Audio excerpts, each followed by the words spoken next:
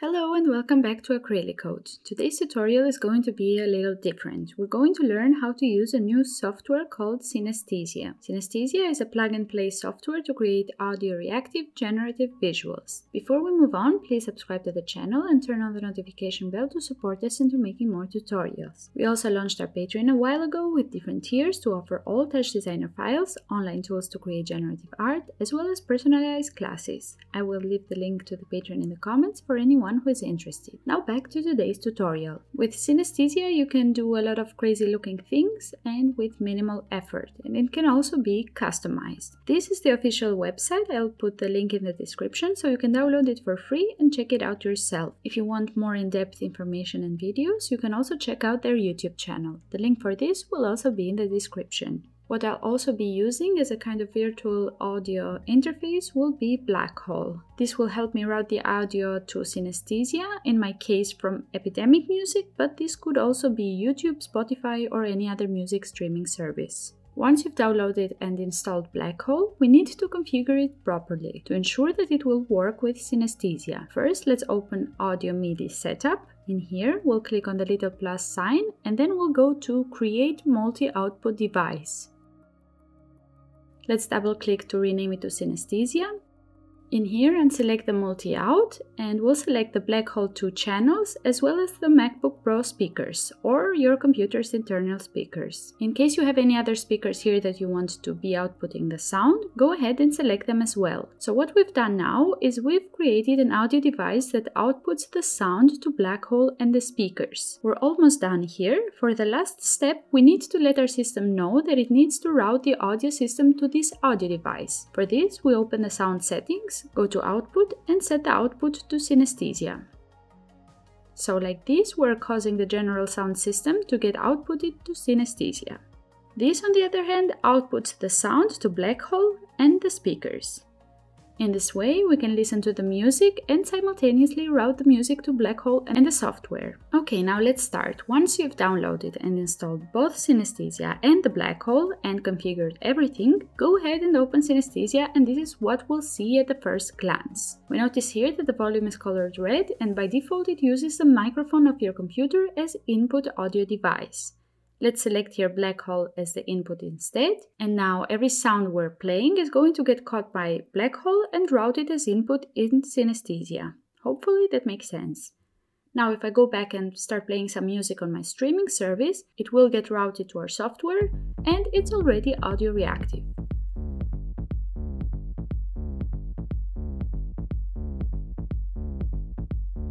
Let's go to the control panel, which is on the top left corner, and we'll get started on our visuals.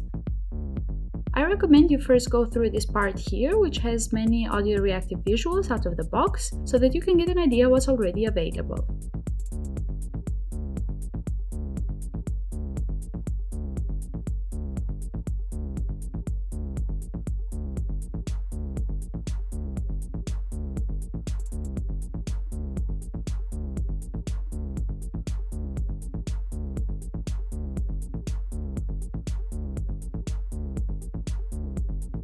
So here we have the playlist, and on the left part we have the media, the meta controls and the scene controls. The media is useful if we want to add our own images or videos and mix them with the visuals we already have. The meta controls are general controls for all your scenes, and the scene controls are specific controls that apply to one scene.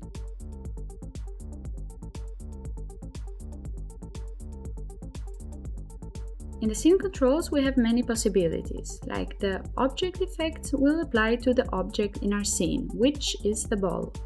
So we see by increasing or decreasing the size parameter, we will change the size of the ball.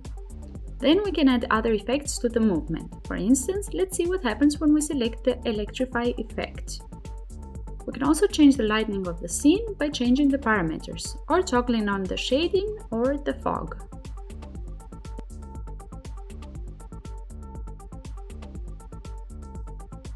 The scene controls can be applied to each of the scenes that are available, but for every scene we're going to have different effects and parameters, based on the elements of the scene. I suggest you go through and explore all the possibilities in here on your own to get an idea and some inspiration. But we also want to learn how to customize and create our own playlists. We see here on this bar next to the playlist, we also have the palette. For both the playlist and the palette, we have a perform and an edit mode. Let's go to the edit tab and I'm going to create a new playlist and call it tutorial. Now I have an empty playlist and I need to fill this with scenes. Let's follow the instructions and click on this icon here, which is the scenes library. Now we see here a bunch of available scenes, which we can display if we click on them once.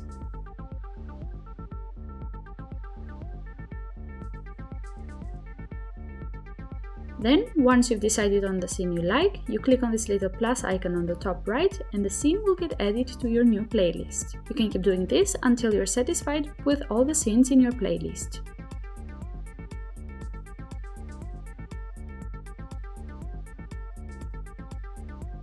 Once you're done with the base, you can now start customizing your playlist. For this, we go to the control panel, select the scene you want to modify, and then play around with the parameters and the effects.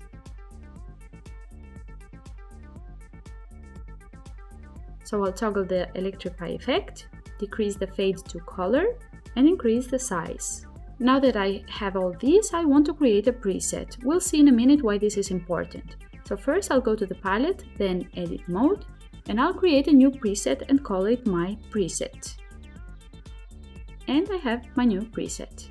Let's go back to the playlist, and here we see if I select another scene and then go back to the globe, we'll notice that the effects were not saved and instead we now have the default state we had before we made all the changes. To avoid this, first we make sure that we're in edit mode, then we click right under the name where it says default, and then we select my preset. And this will do the trick. So let's see, if I click on another scene and then go back to the globe, we see that my preset has been set as the default. And this is important because we want to have our customized scenes every time we trigger a new scene. Now, another issue we might have here is in case we change our mind and want to change a parameter or an effect after we've done this whole process. For example, we want the ball to be smaller after all. Then what we do is go back to the presets and right under scene we click on the update option, and this will update and save the changes we took. So just with this little knowledge we already hold a lot of power. We know how to create our scenes, customize and save them, and also we know how to create our presets. Now let's say I'm done with this preset and I'm going to just change a couple of effects on this scene and save this on another preset.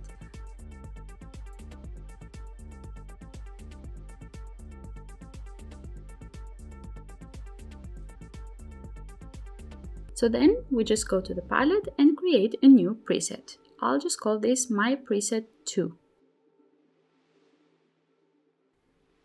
So now we have two presets and I want to be able to easily change between them. To do this, we go here to the top and in here we can also save the presets. We see in the first slot we have the default.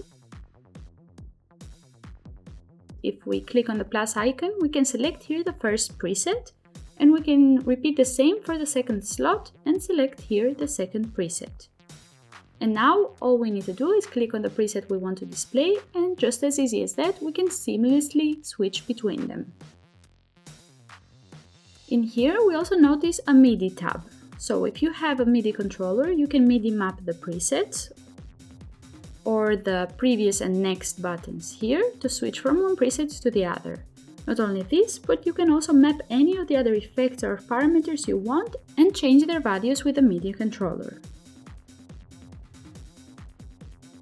Great, so now we know how we can create new playlists, how we can add scenes to the playlists, play around with the control values, we can add them to new presets, and we can set here the presets we've created. But sometimes you want to change up a scene very fast. To do this, you can click here on the random option and the scene will change into a random new state.